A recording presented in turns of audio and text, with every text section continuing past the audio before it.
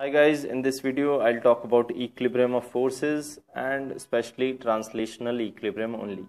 Okay, that is just because of balancing of forces, not of torque. Okay, so equilibrium of forces, translational cases only. So force must form if an object is in equilibrium. The forces acting on it must form a closed polygon in an order. Okay, like this, or I can draw one more. Let's say this, and this. Again in an order, these forces will give you a zero resultant if they form a closed polygon. The summation of x component of forces will be equal to summation of y component of forces, and summation of z component of forces will all give you 0. Only then the net force will be 0 and the object will be in equilibrium. Again, for three forces we can form a triangle and use sine rule, LAMI'S theorem or triangle law. They are all same. What they say is, let's say these are the forces acting on a particle. Again, these are forces acting on a particle like this, but we can form a closed triangle in an order like this. And if the opposite angles are named as F1 opposite angle is theta 1, the angle opposite to 2 is theta 2, and that of 3 is theta 3. So we can use this expression F1 by sine theta 1, F2 by sine theta 2, F3 by sine theta 3, all are equal. Okay, this is very important and we can say crucial expression to solve very difficult problems easily with least amount of calculations. Okay, so these forces can act like this also. Again, F1 opposite angle is theta 1 and so on. So let's start with the first example. Let's say this is a block is at equilibrium under the action of three forces. I should apply these three forces. This is mg, this is T1, and this is T2. So on solving this, or we can form a triangle in an order. Okay, we can always form a triangle in an order. And this is T2, and this is T1, and this is mg. If you closely watch, that angle made by T2 with vertical is theta. So from this triangle I can use sine theta, tan theta. Let's say tan theta is T1 by mg. What about sine theta? Sine theta is T1 by T2, and cos theta, so on. I can form a triangle and find the forces by using simply sine tan cos. And this, again, the forces acting on this is mg, and let's say this force is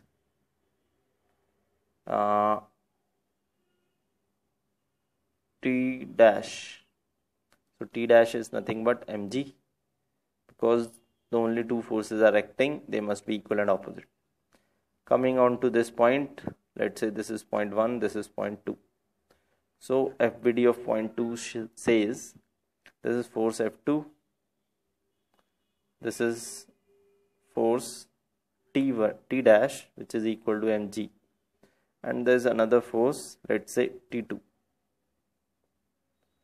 So they must form a triangle, and forming a triangle I can say this force is vertical, this is this, and this is like this.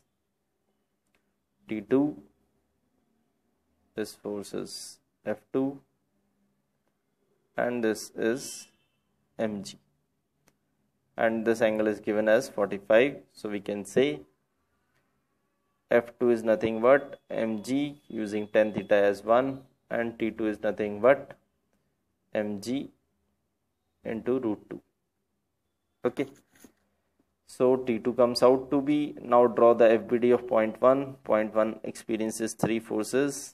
Let's say the upward force is T1, this is F1, and this is T2.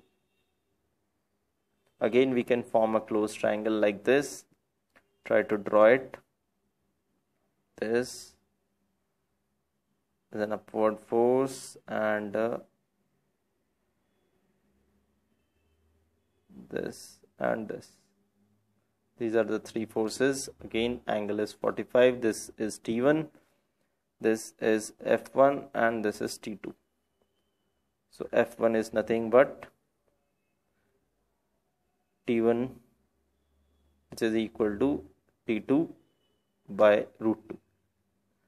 So T2 is mg root 2. So this is equal to mg.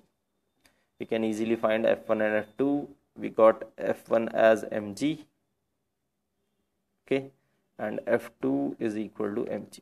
Both the forces are equal to mg, okay. So in the next example, there is a person standing on a plank and balancing the whole system by applying some force. Force applied by the man is nothing but tension, because man apply force on rope and rope apply the same force on man according to Newton's third law. So those two forces must be equal and opposite, and the force applied by string is called tension. So they will apply tension on each other. So let's draw the FBD of the man first.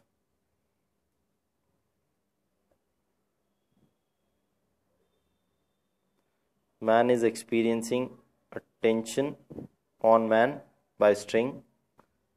Its weight, let's say m2g, and the normal reaction from the plank. Okay, under these three forces it is at equilibrium. So we can say T plus N balances m2g. Net upward force balances net downward force, or T plus N minus mg is equal to 0. They are both same things. What about this? Plank. The plank experiences a force or a tension 2T, because this is T and this is T. So this must be 2T on the plank. And it will experience another force from the man's feet, which is normal, and another which is weight of its own. So under these three forces it will be at equilibrium. So the next force or the next equation is 2T plus N is nothing but m1g. So by subtracting these, I can easily get minus minus minus. T is equal to m1 minus m2g. Okay, so this is the amount of force the person will have to apply to keep the whole system at equilibrium. Oh, sorry, I made a slight mistake in this equation. This should be 2T minus N, as N is downward, is equal to m1g. So we should not cancel, we should add them. So 3T is equal to m1 plus m2g, and T is m1 plus m2 by 3g by 3 into g. So this is the force applied by man on the string, or force applied by man to hold the whole system at equilibrium. What is the force we should apply on this to keep it horizontally at rest? Again, the force is acting on it is normal and its weight mg. So again, draw a triangle like this. This is normal reaction. This is the horizontal force you want to calculate. This is weight. And this is angle theta. You must know, again, this is perpendicular to incline. This is perpendicular to horizontal. So the angle between horizontal and incline will be transferred here. So normal and vertical will have angle theta. So by using simply tan theta as F by mg, I can say F is nothing but mg tan theta, and I can also find N in terms of ng. For example, N is mg by cos theta in this case. Okay. Generally, N is equal to mg cos theta, but in this case, N is mg by cos theta. In the next example and the last one, the forces by spring, this will have two forces. One is m1g and another is k1x1. So those two must balance. So k1x1 is equal to m1g. What about 2? Block 2 will experience a force in downward direction, k1x1 plus its own weight, m2g, and a spring force from upper part, which is k2x2. As it is in equilibrium, we can say net upward forces balances net downward forces. Okay, from these two equations we can solve everything which is required.